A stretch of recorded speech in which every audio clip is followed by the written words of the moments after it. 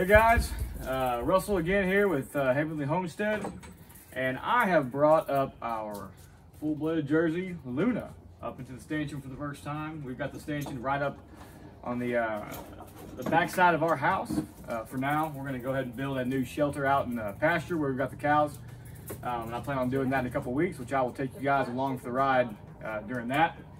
If you guys can't see in the background is the Heavenly Homemaker, my wife, Coco, and so we're actually have her up here right now because Luna is pregnant, we believe, and so my wife right now is on the other side, checking the right side of her belly to see how the baby's growing. So for those of you guys who don't know, cattle will carry the baby on the right side of their body, and so if the right side is protruding out, it means they're pregnant. And looking out there at Luna in the field, she is very pregnant.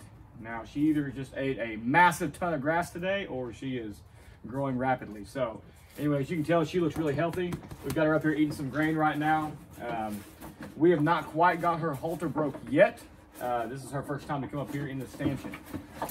So this will be her first calf. So anyway, we want to bring her up here and kind of get her used to this and let her know that she's okay up here, and want to check the baby and see how she's doing. So anyway, this is just all in life of being a homesteader. So thank you guys so much for tuning in during this part, and we'll see you guys later.